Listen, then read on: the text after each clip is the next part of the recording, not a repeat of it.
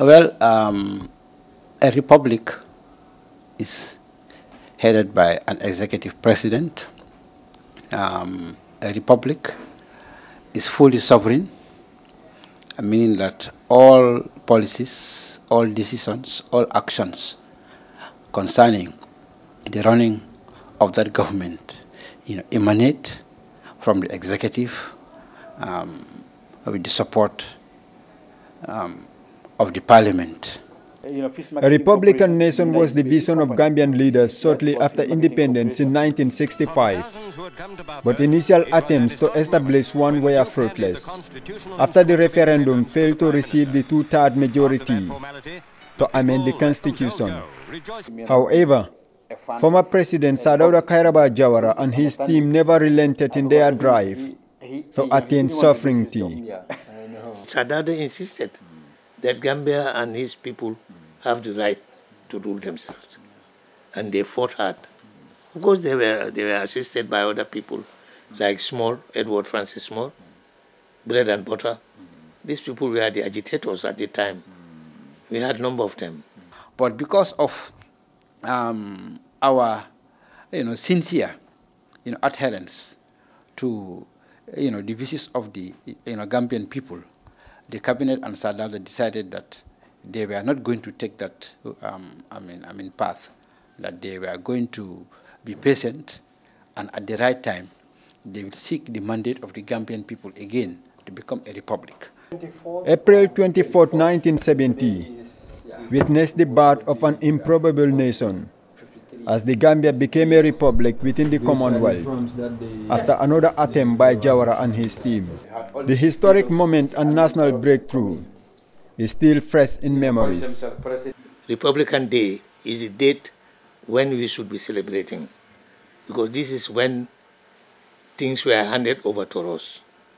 Homegrown things were made. The Constitution is homegrown. By that I mean everything inside that Constitution was drafted by the people of this country for their interests to continue with their country.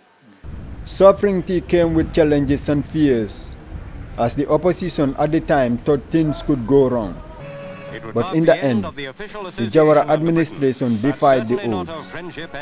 When we became a republic, there was a determined effort by our leaders to strengthen our multi-party democratic system, to strengthen the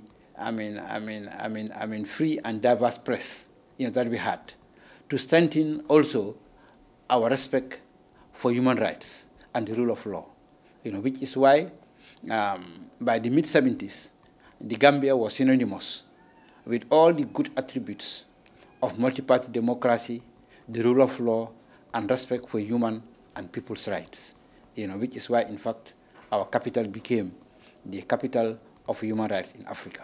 Yes. Historians like the Director General of the National Center for Arts and Culture, Hassoum Ceesay, and former parliamentarian and minister under the Jawara government, Honorable James Alkali Gay, who still hold fresh memories of these events, believe that April 24 deserves more national recognition. It seems as if that was the day we cut off the chain. We were slaves at that time under the British government. So if there is to be any celebration, I think we should be celebrating April 24th as our Independent Day. As a republic, and that was really the beginning of our march. Okay, as a free, people who had, the, if you like, the moral authority, to chart our own course. So I think 24th April 1970 should be celebrated as Republic Day with all the respect, that it deserves. 53 years since the Gambia gained autonomy from the British, there have been some gainful advances in the First, Second, and Third Republic, but more is still needed to further actualize the dreams of the Gambian populace. Famara Baji, GRTS News.